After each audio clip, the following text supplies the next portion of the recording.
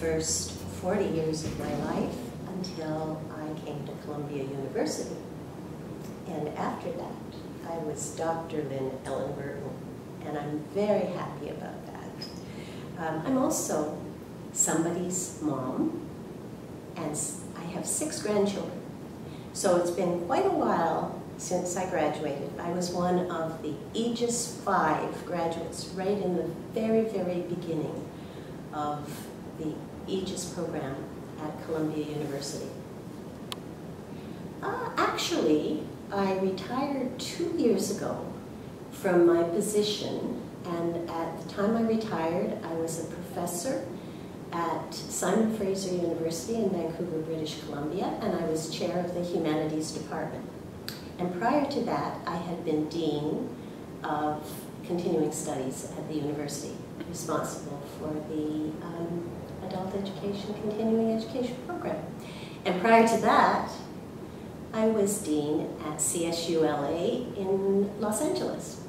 And it was just great.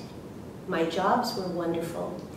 I was a little blonde woman in a big, big role, and I loved my work. And it's all, in many ways, because of my doctorate from Columbia University. And a little sprinkling of good luck. Oh, what drew me to the program? Well,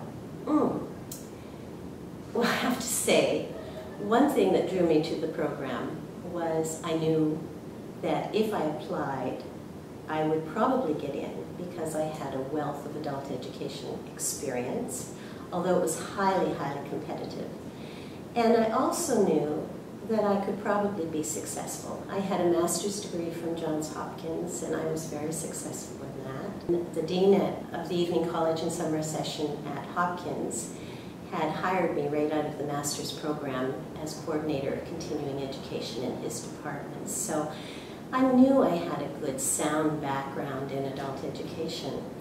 And before going into my academic life, I actually did a lot of adult education work in Canada. When I applied for the program, I had just completed the second only ever national study in Canada on adult education. I also, if you'd like to know, I also was one of 2 nationally elected board members of the Canadian Association for Adult Education before applying to Columbia. And in that capacity, I did a lot of international work, consulting in the international field on adult education, and I got to go to some really nice international conferences around the world, and it was really quite, I was quite fortunate to have done many things that would qualify me for the AEGIS program.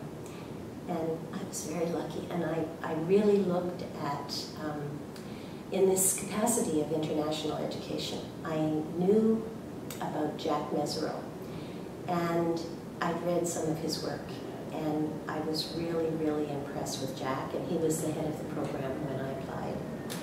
And I also was really impressed with Stephen Brookfield, because Stephen really looked at how to empower adults, and I just really was, I really was impressed with their work. And then I looked at the rest of the faculty, and they were just super. I had Dr. Jeannie Bitterman as my thesis advisor, and she was incredible. She had set very high standards, and sometimes I was left wanting, but once she was comfortable that I was ready, she defended me right to the very end. She just said she knows what she's doing, and I was shaking in my shoes. When I came in for my doctoral defense, I was just shaking in my shoes, and there was Jeannie saying, "It's okay, don't worry, you've got it." And I went in, and I guess I got it. I think by that point, she was really comfortable that I knew what I was talking about. Well, the program itself is a cohort-based program, and being in AEGIS 5, it was right in the very beginning, and it was a very small cohort. There were only 13 of us, and when you do a full program, you become really good friends. And the other members of the cohort came from such different backgrounds. It was just such a unique mix of people. One of my very good friends, who I will be seeing on Sunday here in New York, was involved in health promotion. We had a couple of businessmen. We had teachers, college teachers, who wanted to complete and have that final ticket. The program itself was really rich in the cohort and in the faculty. And of course, when we were here, we would enjoy the pleasures that New York has to offer, and that was really special too. The ladies on Friday night would go dancing at the Hilton. That was lovely fun. So it was a really good program to build a group support of each other. It was just really, really good. I remember for our comprehensive exams, I went out to a store and I bought 13 t-shirts, and they had Mounties on the front of the t-shirts, and they were carrying flags.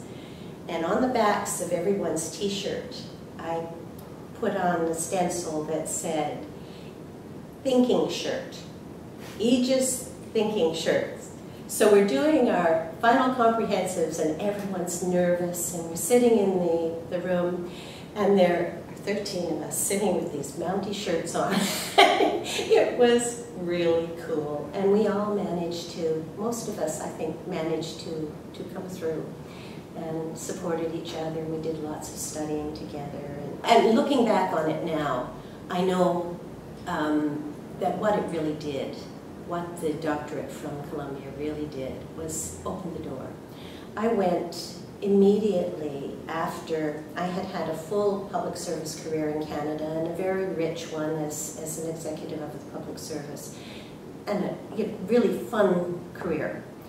The minute I had my doctorate, I was off to CSULA as a dean.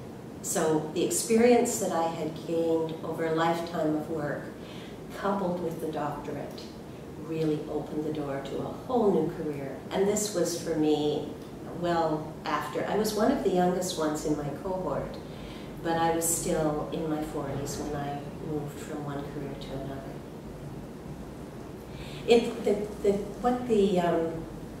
What the program did for me is that I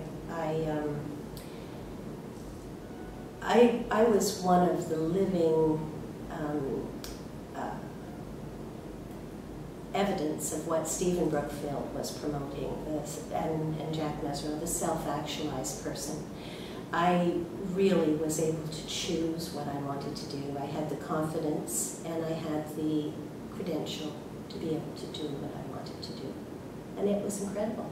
And I now, in retirement, look back on it and say, was I ever lucky? Things just, it was a lot of hard work. I can't say it was just luck.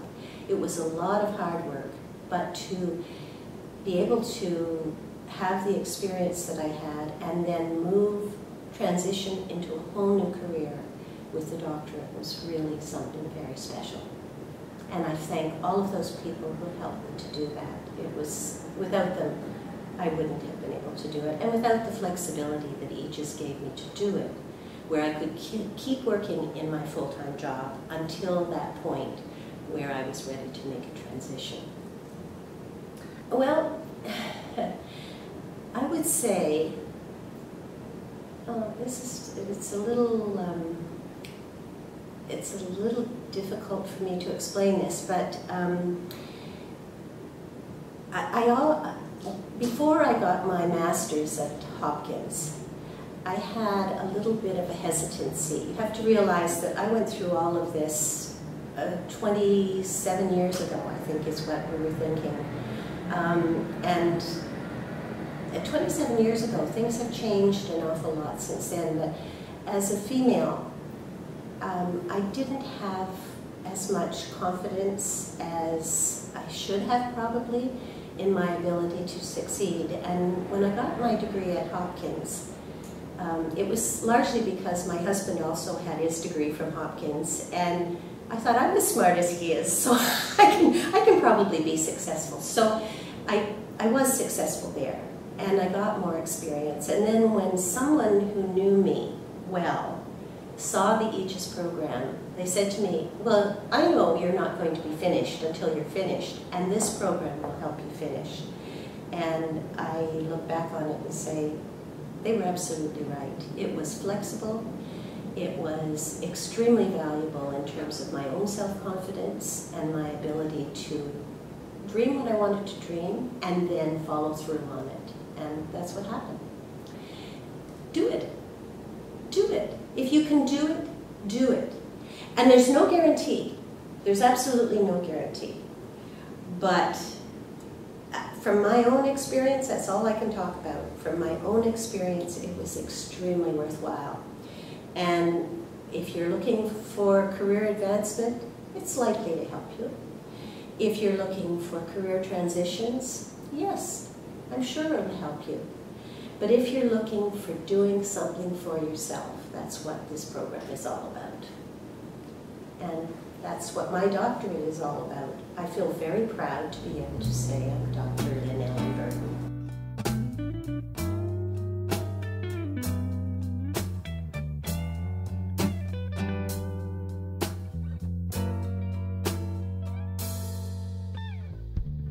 Je vais te dire pourquoi je t'aime.